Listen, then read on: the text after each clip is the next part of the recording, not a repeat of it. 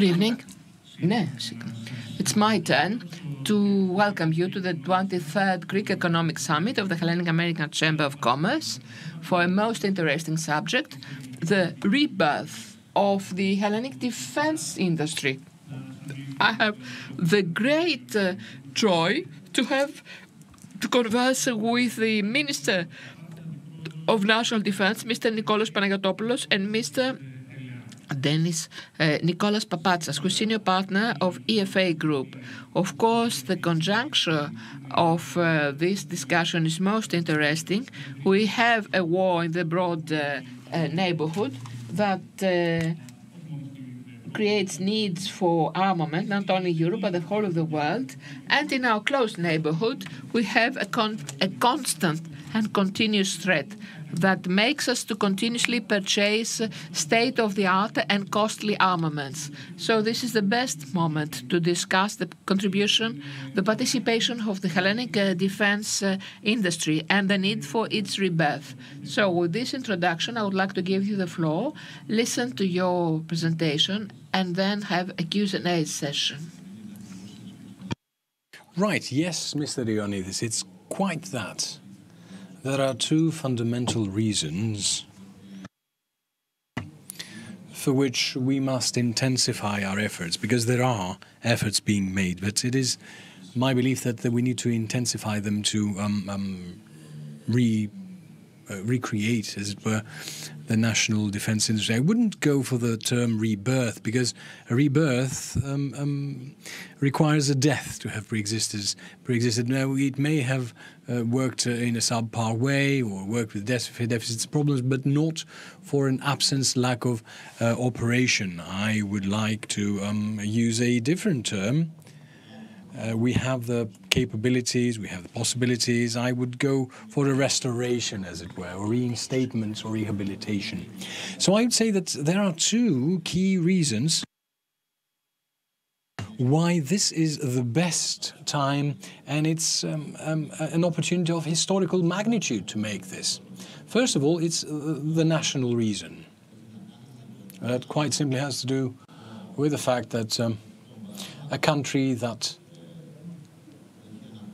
de facto has developed these armed forces with this degree of readiness, of battle capability, existence even of these defense systems, either the state-of-the-art, the ones that we are currently acquiring, or the already existing ones that do have tremendous needs of support and why not upgrade as well. So Greece of today, with the challenges it has to face, must base itself for the support of these systems on an active, extrovert defense industry. And this is the first part. The second thing is that there is a unique, I would say, opportunity due to the conjuncture. The war in Ukraine has changed everything. Europe has decided in an aligned way to invest huge amounts of money in defense, which means, of course, the participation of the defense industries of each member state, but also a larger need for coordination of defense industries the Europe over. There are the needs.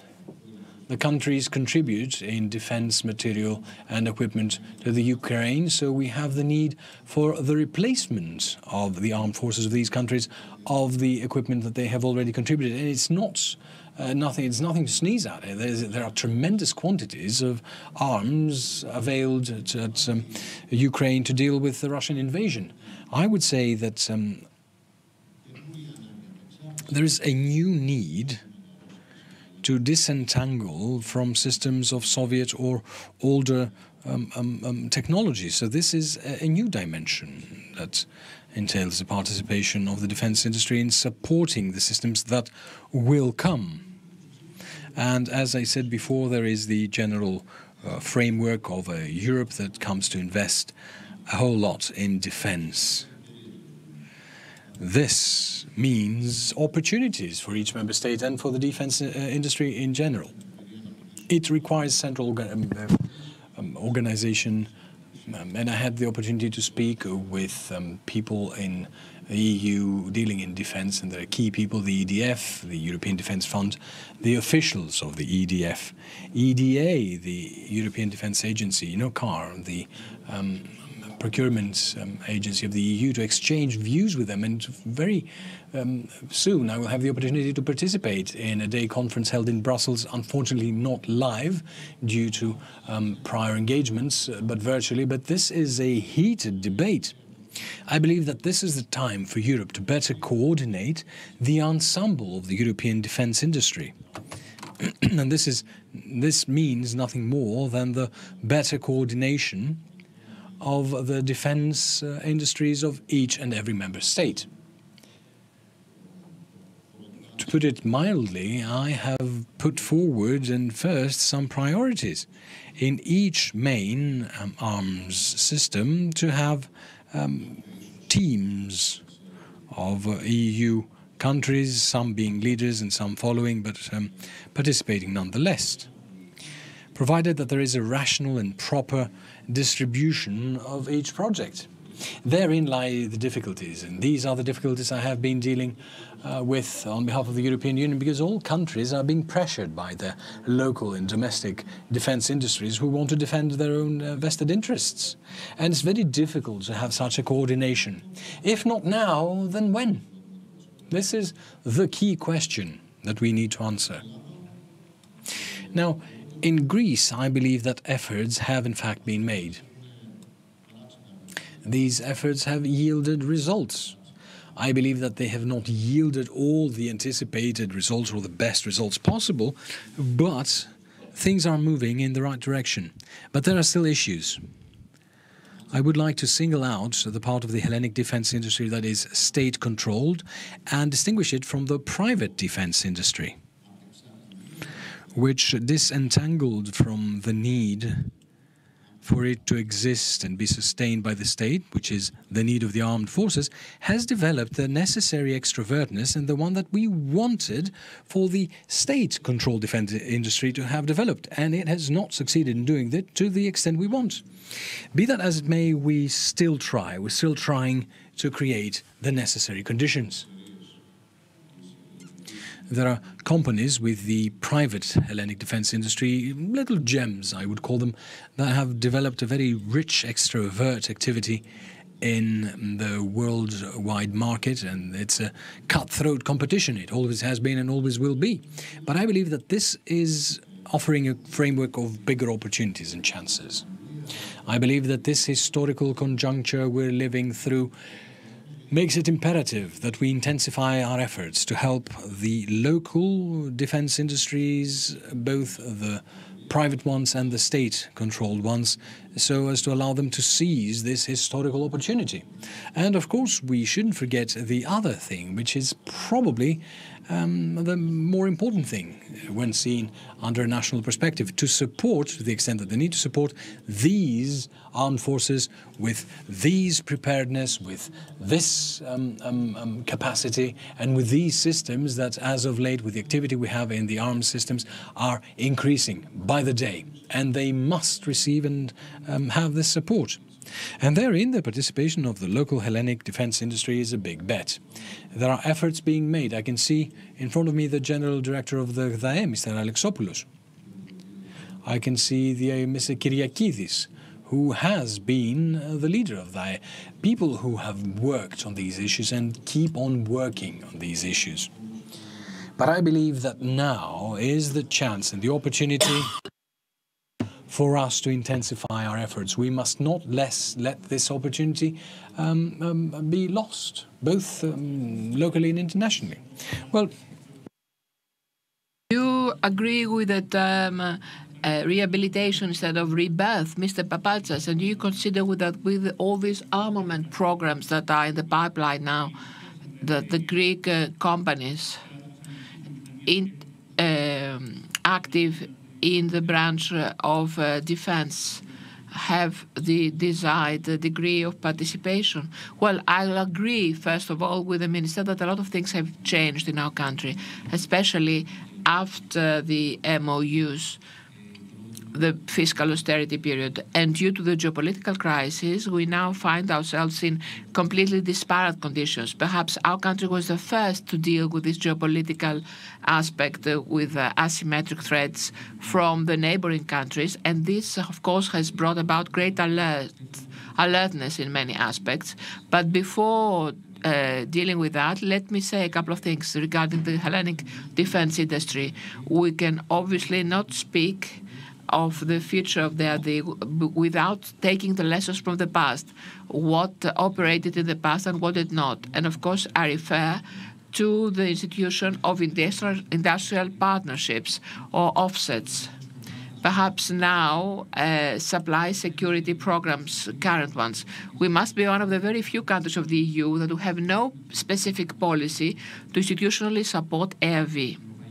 In the European Union, most small countries such as Denmark, Finland, Czech demand for such industrial partnerships. And the bigger ones that do not have such partnerships, it's very rare to sell a system unless they also participate in selling that system. That is, they become co-partners with the seller in order to secure industrial offsets.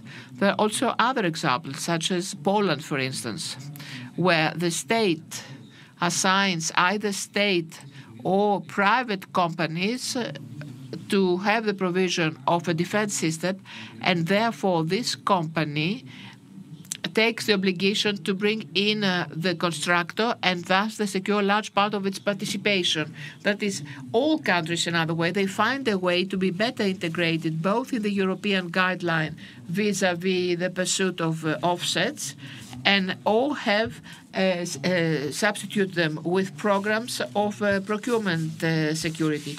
But let us see some examples of the past vis-à-vis our country, in order to see which foreign companies succeeded and which did not do much. I will give you two respective examples. A NATO ally, not a EU country, has taken more than 4.5 billion euros through contracts, and within 10 years managed the following. It refunded to Greece 1.2 billion euros in infrastructure work. This is all measured. Contributed in coverage the needs of the army, and has high construction ability. Their constructors continue to be exclusive or have exclusivity in some production lines for those plants, for as subcontractors. They created also other programs, thus making export champions, whose exports over the last 12 years have risen to 800 million euros, and they expected that these exports will even bigger. So what are we claiming here? We say that the Ministry of Defense has spent 4.2 billion euros for armaments, and was refunded immediately 1.2 billion, and out of the investment will refund an additional 1 billion. If you see this paradigm, it's almost 55% offset in the industry and Greek economy. So indirectly, directly or indirectly. Now we have got another example from the same country again. We have a main constructor, the well-known Intracom company, participating in Patriot construction, which today is one of the main suppliers of this company, and is obviously a part of its turnover in a high state-of-the-art technology systems. On the contrary, if we seek some examples from European companies, which are easier to do away from obligations of industrial partnership, we can only see some fragmented construction projects that were assigned, which were very temporary. No export champion, no long-term participation of the supply chain of the supplier for intensity supply projects. So the conclusion is, when there is a clear but flexible plan for industrial partnership obligation, opportunities are created. But what do we do, and what are the current projects in the pipeline? As the Minister has said, there are many projects in the pipeline. We've got F-35, the USA, the big contracts with France, such as for the Rafale and the SDI. Excellent choices by the government for the boosting of the defense mechanism of the country. The government did excellent choices, and others come along, corvettes, missile systems, military vehicles, and so forth. Let me say a couple of things about S-35. It's not merely a fifth-generation aircraft, but has been designed so as to be a platform of industrial participation with a huge supply chain that exceeds and connects 15 countries. All the participating countries, and I stress the word participate, have extended industrial work. Something else that we should not forget is beyond the industrial work and the supply chain, the specific aircraft introduces and disseminates technologies of the future, such as cybersecurity, human-centered operations, and so forth. Now, with regard to the French programs, we aspire as ARV, but unfortunately have not seen as yet a remarkable industrial agreement, and definitely it's not compatible with the size of those contracts, excepted some good examples, such as Thales Hellas. Only promises are given and innumerable MOUs. For the time being, therefore, we haven't seen something tangible.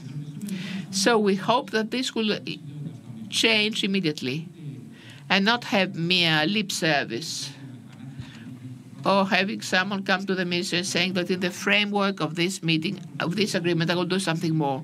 And let me stress something so as to be just vis-à-vis foreign companies and actually French ones. The overall demand for 30% Greek participation, and all the more so if there's no obligation for security supply chain security in such platforms that they are very urgent for our country's defense. This is our first quest, and this is what the minister should be involved with, is impossible and loses scope. This is a kind of firework, I would say, so as to play music in one's ears if we see in action that this is not feasible. So as head of the association with the 44 member companies, which are all active and involved in the sector of defense and security, and which are 94% of ARV, we will not offer this justification to anyone, that is, speak of this 30%. We aim at uniting forces, and we are quite close to agreeing with the Association of Greek Industries, of space industry, so as to offer a broad spectrum of commodities, products and services to ancillary activities to the defense sector, such as defense and airspace. Now, President Macron is probably the greatest visionary in Greece by pressing for such procurements, and we as a part of this national defense industry support as Greece and as Europeans, as the LEA, because we have need for such initiatives. But the French market is still unapproachable for various countries, possibly with the exception of Germany and Belgium. What is for certain is that it is not approachable by the Greek Hellenic defense industry. This can and must change. French companies may have the 30% refund, and I'm talking about refund rather than co-production, learning from other good examples in Greece that I mentioned in the beginning. Assistance in various Greek companies, not necessarily and compulsorily those who will do direct subcontracting work. And of course I can bring some examples, like for instance imports in the French market and other sectors. I mean, a Greek company could offer their products in the Greek market easily, in the French market. It's not something I couldn't understand. Introduction in the international support chain, even easier. Maybe assistance in specific markets. We know that the French have great access to French-speaking countries' markets. So they could use and help Greek companies become subcontractors of systems or subsystems in those markets. So the selection of SMEs with the exception of the two big companies, is ranked in the small and medium-sized enterprises in terms of European defense industries. So by devoting resources and time, these companies will be able to be first and become champions. And there is something else I would like to say. The robust and long-lasting Greco-French collaboration has a glorious future. We can see corvettes, we can even see satellites. These are things we have expressed. We've told the French, we've told the Italians, and Italians would like to have a corvette program assigned to them, and we haven't seen any mobility for them to come and discuss seriously with the Hellenic defense industry as to how this project will come about.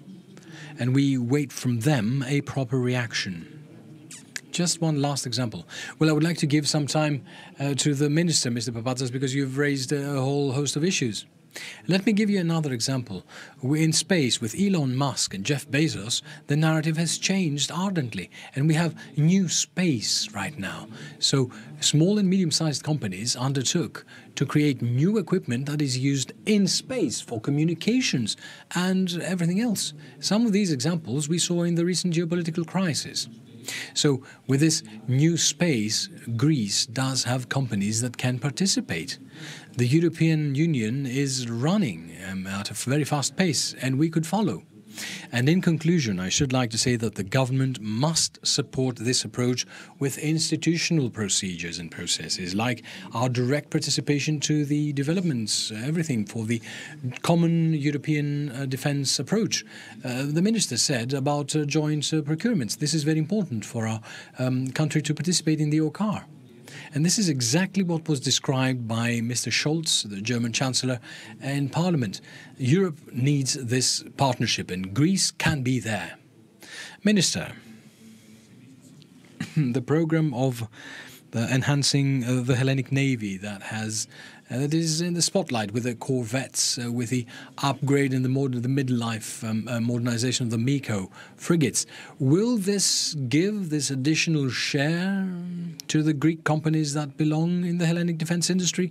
What is the plan? What is the vision?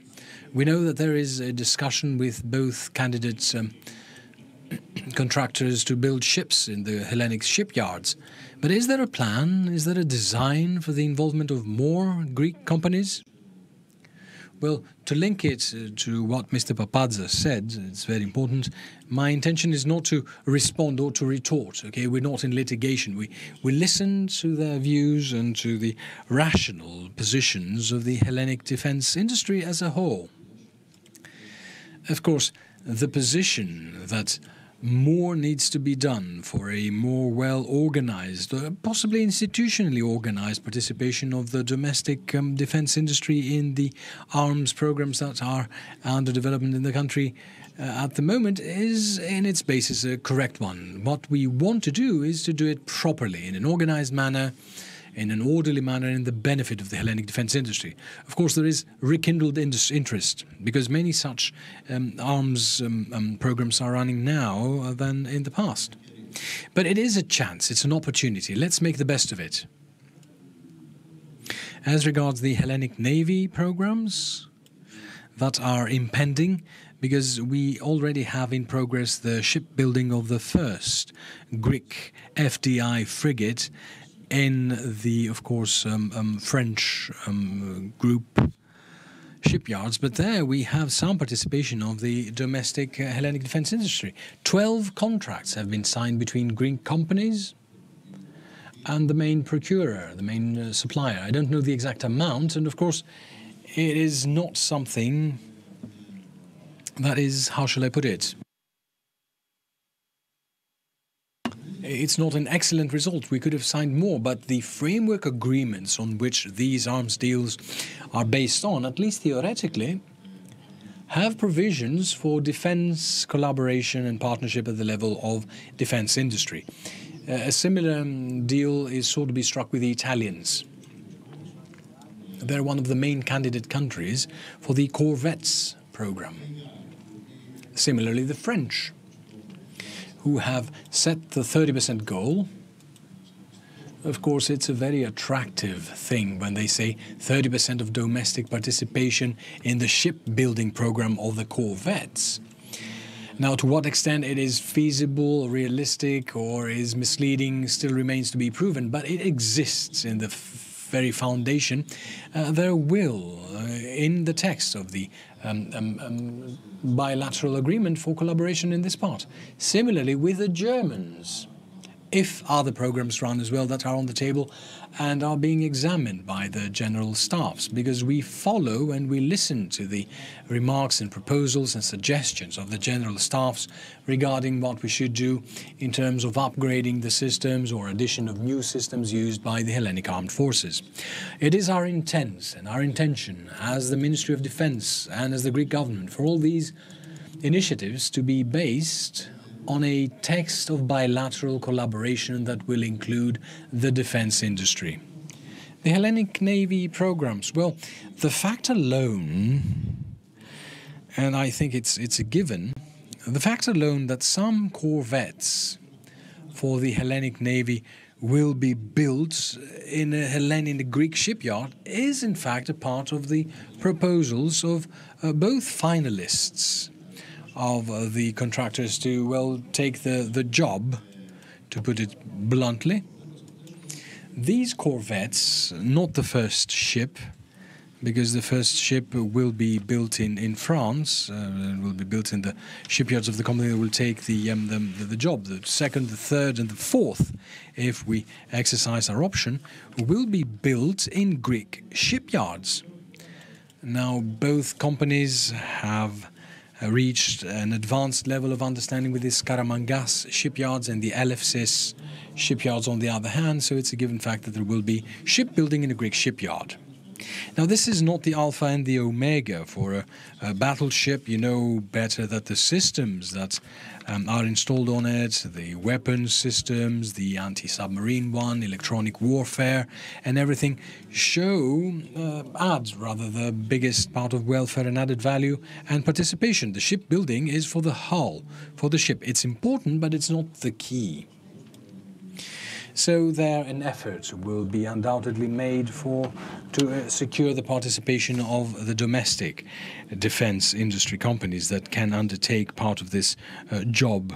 GDAED, through its general director, and the team that will carry on the negotiations once we make the final decision. And the time is very nigh, because the final proposals and suggestions are already in the hands of the staff of the Hellenic Navy for final evaluation. The negotiations that will start and the deliberations will be quite interesting. They will not be easy. You know, no negotiation is easy. It's complex. Whenever we are contractualizing such issues, and we haven't done many in the past few years, negotiations used to include the part of local participation, always. So I take it for granted that not only as regards the shipbuilding, but also as regards the participation in the creation of the equipment and the other systems, we will have such a participation, which is what is sought after.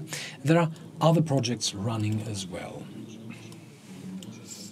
In any case, the fact that Hellenic shipyards will be ready, well, not immediately, we need to invest funds there as well, but they will be ready, and some time needs to be spent for them to become fully operational, or at least ready to undertake an ambitious plan of building a corvette-level ship, or to undertake the project of modernizing the midlife modernization, if we're talking about 30 or 40 years of the frigates, of the Miko-class frigates. This is another project that starts moving forward and reaching its final stage in the period to come. Those of you who are into these issues, you know that the, well, technical dialogue with the company will take at least a year. And this is the optimistic scenario, of course, in order to determine and to define exactly what the width and the breadth of this upgrade will be feasible. There are doubts even as to the amount of the budget we have calculated. 500+ million will be enough for the full midlife modernization of those ships. We also have the limitations from our budgets, from our fiscal space, and this is where we must move. It will be a rather extensive modernization without any doubt. So which systems and who will undertake the upgrade of those systems will start immediately, in the very immediately forthcoming period. And it will be quite some time until we actually reach an agreement and the beginning of implementation of this project. So in the immediately forthcoming future, there is a lot of work to be done, and I take for granted the participation of the Hellenic shipbuilding and defense industry. And of course there are other programs as well. I will say this because it's something that's worth retaining. In the framework of the EDF, the European Defence Fund, whereas in 2019 we had 5 programs for R&D, if I'm not mistaken, with the participation of Greek companies, in 2022 we have 44 such projects of research and development with Greek participation, and funded in the vast majority from EDF, European Union funds. Companies, academic institutions, research institutions from Greece participate in what is currently done in the EDF. Projects and programs that will determine and define the future of defense. That is the orientation of R&D. Or joint programs like the European Corvette with the participation of a number of countries, traditional powers in the shipbuilding game with Greece, which means that something is being done in the right direction. Greek companies are alive and they're participating, and they're not always traditional defense industry companies that produce X, Y, or Z defense material. It's IT and software companies that participate in such research and development projects. But network centricity and the development of new software that is adapted to the operational needs of each branch of the armed forces, that is land, air and the sea, also involve such companies with their contribution in the design and the implementation of such systems. So not only is there a pulse, there is an increasing participation and therefore optimism, which is why Greece is highly appreciated in the EDA, the European Defence Agency, and the participation of Greece is sought after, and many Greek companies will participate. And it makes me glad that the Greek Defence Minister and the SKAI, as the supervising agency, contributes in showcasing the capabilities of Greek companies. However, always, and I always insist whenever I'm on public discourse, we must be permeated by the sense of lack of satisfaction. We shouldn't be satisfied and say that we have reached somewhere and we're looking at the future optimistically. We must work to make it happen. In the projects we have implemented so far, the big ones at least, from a priority to develop them as soon as possible, and I'd like to remind you that we had the Rafale that were already delivered, the Air Force Base of Tanagra within 1 year after the contracts were signed. I don't know what you say. This must be some sort of speed record, maybe a Greek or even international, or at least it means that this is what my opposite numbers in Europe say. In Europe, and those I discussed with. And this, of course, is due to the special conditions of this procurement. With the participation of the Greek and the French side, a triage was made of used Rafales in good condition from the French Air Force. These, of course, did not allow much intervention on behalf of Greek companies that very, very fast were selected, handpicked. The personnel was trained, because this is also an important part, and they were delivered for use with the Hellenic Air Force. Right now we have delivery of the second half dozen. We have received 2, another 2 will be arriving in the next days, and the second half dozen will be delivered early next year. And then we have the third and fourth half dozen. In the pertinence contract, there is a provision, albeit a vague one, as a general wishful thinking or declaration of intent of participation to this project, but we'll see. The intention is there. The pressure will be exerted on the French, and you know better than I do that the manufacturing companies must develop a will to collaborate with ARV. And since we are preferred customers, I would like to note that's after our Hellenic Air Force, that was the first one outside the French Air Force to acquire Rafales within the EU. Other countries followed. Croatia and possibly other European countries may follow, because other countries outside of Europe had already made their orders and had already acquired Rafales. I can remember Qatar and the Czech Republic, that I saw that the purchase of the Rafale was used as a leverage to the French side to vote for the organization of Qatar, for Qatar organizing the Mondial, the World Cup. Now, today, Saudi Arabia mentioned that they will buy 200 Rafales. What better chance to set the excuses of the 12 used and 12 new ones, and given that we have very good relations with Saudi Arabia as a country, to participate in this construction and to get this consideration or the part that corresponds to the Hellenic defense industry.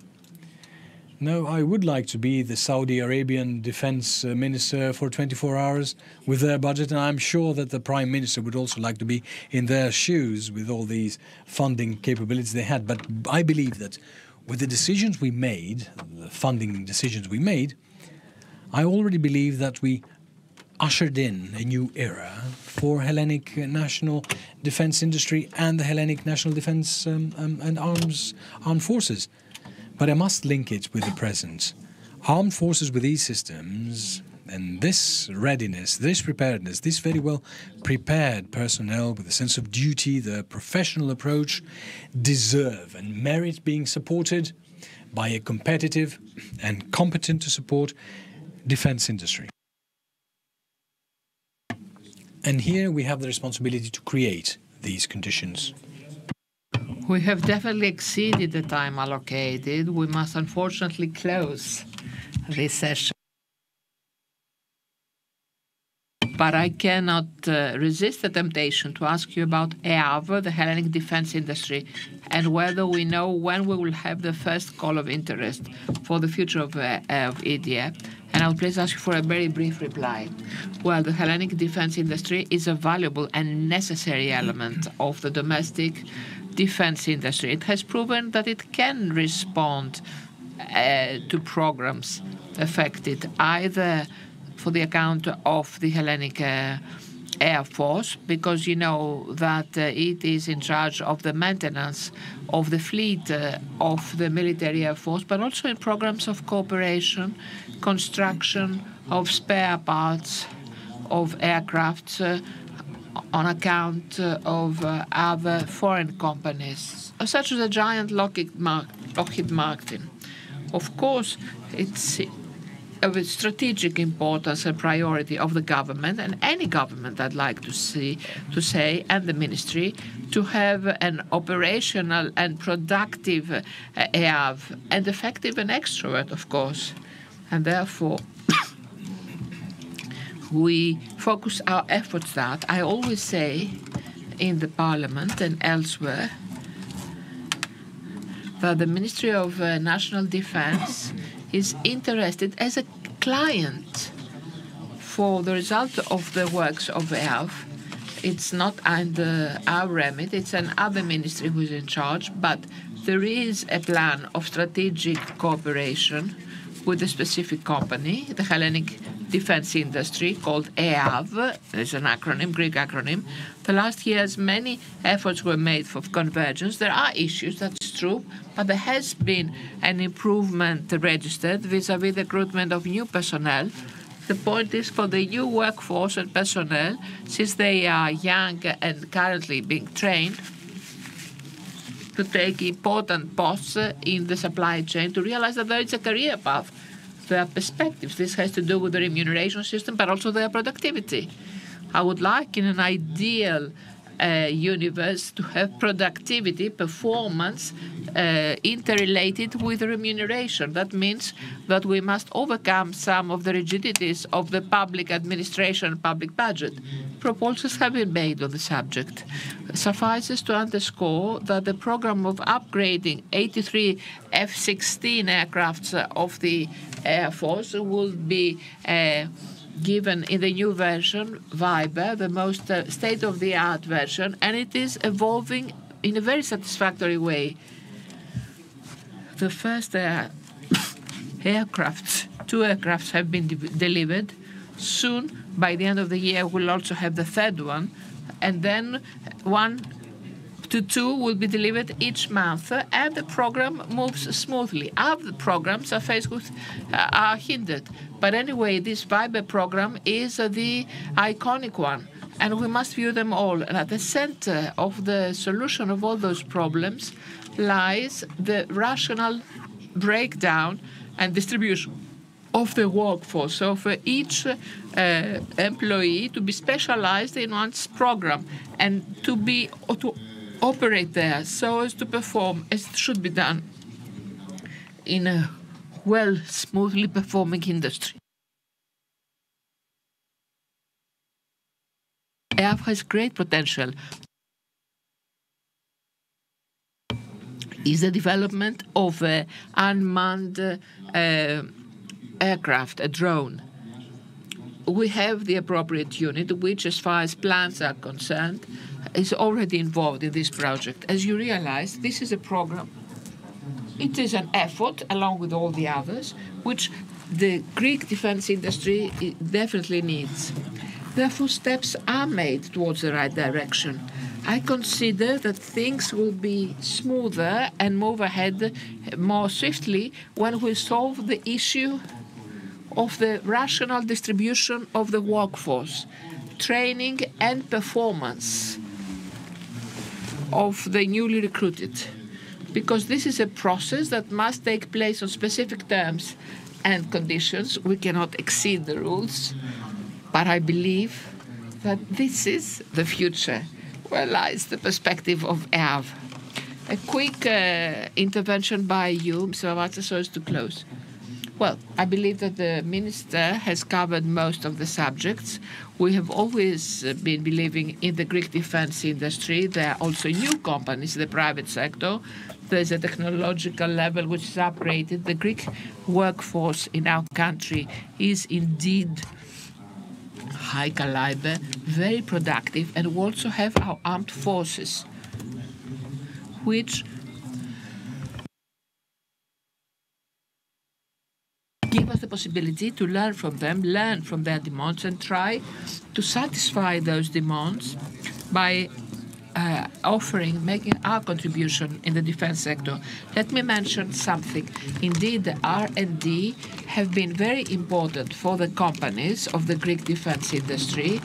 We have attained a very high percentage in the European Union. We're ranked 4 or 5 behind the big countries that were allocated such programs. But also the Ministry of Defense must offer more money in R&D, because there lies the future for the Greek defense industries as well.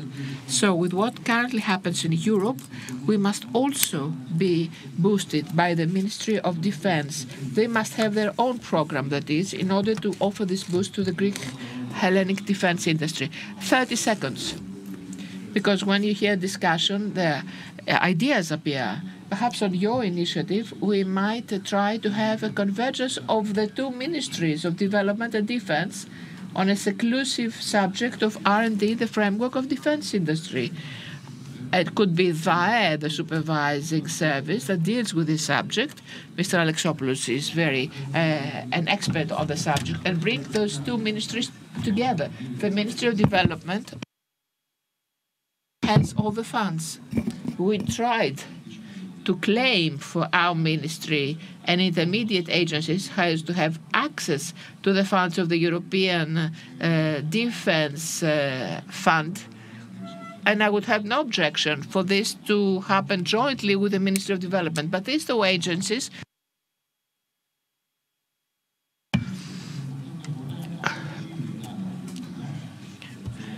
the managing service there and the respective agency for the Ministry of Development can cooperate. This is an idea to be processed. Of course, we'll have the time for that, because the challenge lies ahead, and it is a constant and continuous challenge.